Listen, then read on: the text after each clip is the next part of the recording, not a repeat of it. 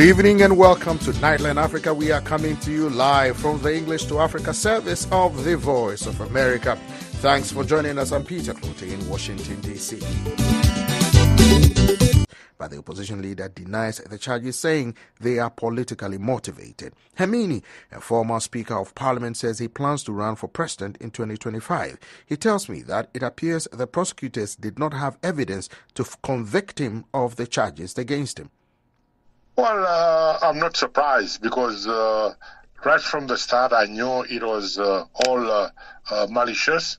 The prosecution had no evidence whatsoever, and I knew that the prosecution itself was a malicious one, frivolous, vexatious, and it was politically motivated. I am not surprised that they dropped it because I knew there was no way they could have convicted me. They had no evidence. Well, Dr. Herminie, report says that you were charged with the possession of items intended for use in witchcraft, conspiracy to perform witchcraft, and procuring services related to witchcraft, according to local media report, as I said. So why do you think this is politically motivated when you were caught? No. I was never caught with any item. 50 armed police officers searched my office, and they found absolutely nothing.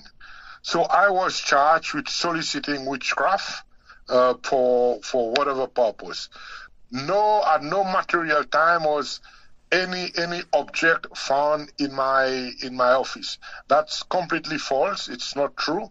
They came and they saw nothing. There was absolutely nothing. Are you going to compete in next year's general election as an opposition leader? Yes, obviously.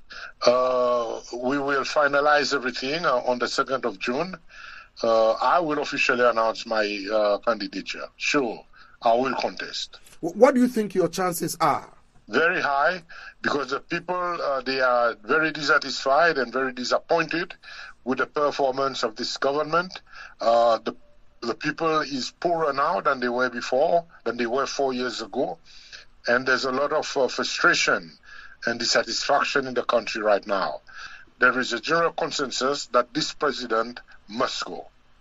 But what makes you so confident? Because remember, the power of incumbency is very strong, and he was elected before.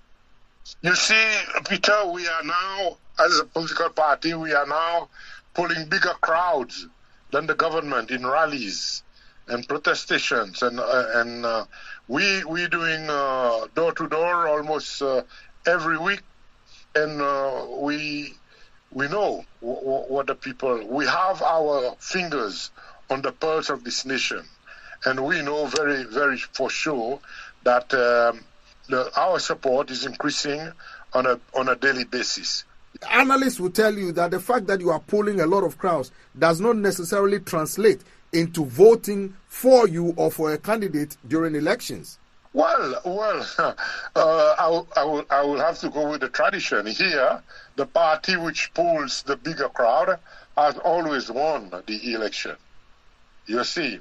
So obviously, it doesn't mean that it will translate into votes for my party, but we are confident. We are confident that we will succeed. We will form the next government in 2025.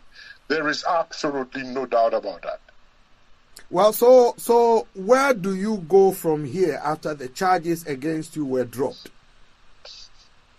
Well, I'm discussing with my lawyer whether we're going to sue the government for malicious prosecution.